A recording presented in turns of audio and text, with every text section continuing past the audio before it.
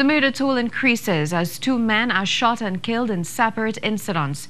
The first happened in La Romaine on Tuesday night. TDT News understands that 41-year-old Jason Callis was in front of his yard when a gunman exited a car, walked up to the victim and opened fire. Callis was shot twice. He collapsed in a drain at the side of his house where he died.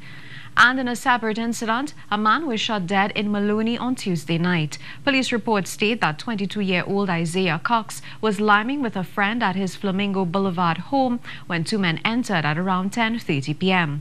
Cox was shot in the chest and stomach. His friend was hit in the left leg. Both men were taken to the Arima District Hospital where Cox died while being treated. His friend remains in stable condition.